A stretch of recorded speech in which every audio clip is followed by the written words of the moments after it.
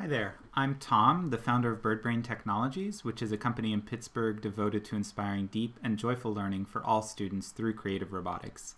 And today I want to share with you a project that we've been making here at BirdBrain called remote robots, which are robots that can be programmed anywhere over the internet. And I'd like to teach you how to make your own remote robot. So to learn about remote robots, first go to this website. So that's birdbraintechnologies.com/remote robots. And here you can see several robots that I have set up in my house that you can program right now. So like the dragon, the gnome, the LB, the Twonky, and the city. And then on this page, there's also a link to make your own remote robot. So you'll want to click on that link. And what you'll need to make a remote robot is a Hummingbird robotics kit, which is the kit that my company makes. So here it is. This is the premium kit.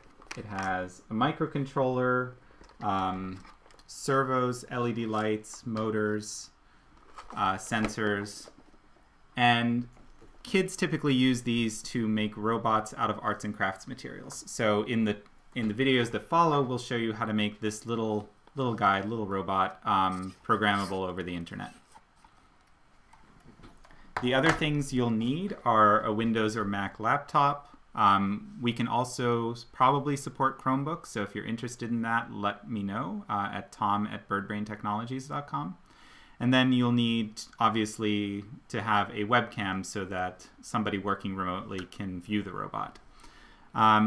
Finally, depending on how you want to use the robot, if you want to use it in a class, it's very easy to just send the students a link to program the robots, and then they can watch via Zoom or some other video chat as the robot is programmed. You can also set up these robots and just have them running continually and create a 24/7 live stream to basically have the robots available at all times for anybody to program. So there's kind of great uses for these. I really think that it's a way to reach students who currently don't have access to a robotics kit, who might still want to program something that is real and not simulated. So I'd love for many of you to try to build your own. So the next two videos, I'm going to cover how to make a remote robot using Hummingbird and the NutsBlocks programming environment.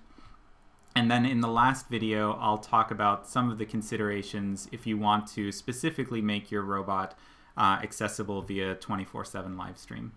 So I hope you enjoy this project. I hope it's fun for you to make one. And good luck, and hope you enjoy the next few videos.